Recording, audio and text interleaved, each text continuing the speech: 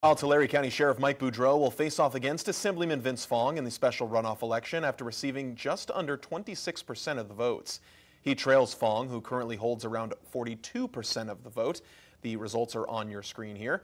Eyewitness News reporter Celine Stevens is here to break down what could happen next in this race. Celine, what can you tell us? Mike Boudreaux will be moving on to the special election runoff at the end of May. He'll be up against fellow Republican Vince Fong, who he'll also be running against in November's general election, all for the 20th Congressional District seat. I sat down with Boudreaux and spoke with a political science professor to learn more about how these races just might shape up.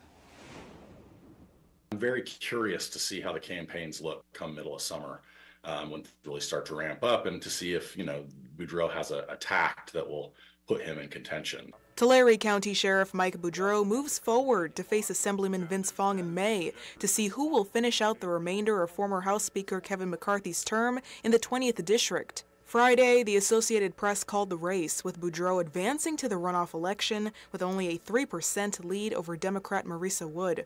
Still, UC Merced political science professor Nathan Monroe says with these two candidates both being Republicans, votes could shift at any point between May and November.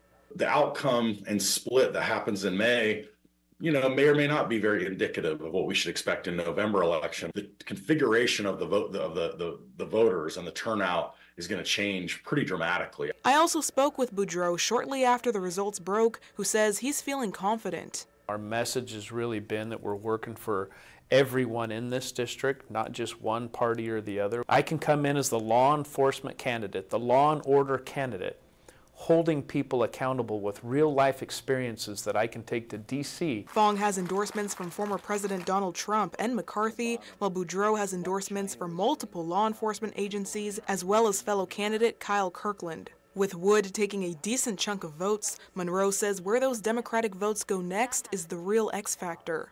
Boudreaux, at least early, was kind of pitching himself as a kind of Trump Republican. And then, of course, Trump endorsed Fong, and so you get this, sort of curiosity. Well, is Boudreaux going to sort of move and hop to the middle?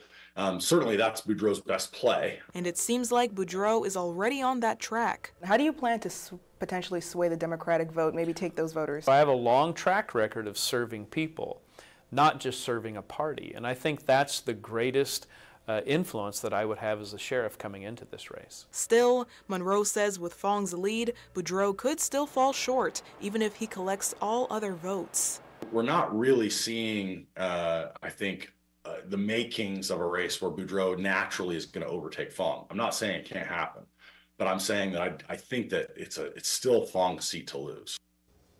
Now, that runoff election date is set for May 21st to fill the remainder of McCarthy's term through January. After that, the election on November 5th will determine who will officially hold that 20th district seat starting next year.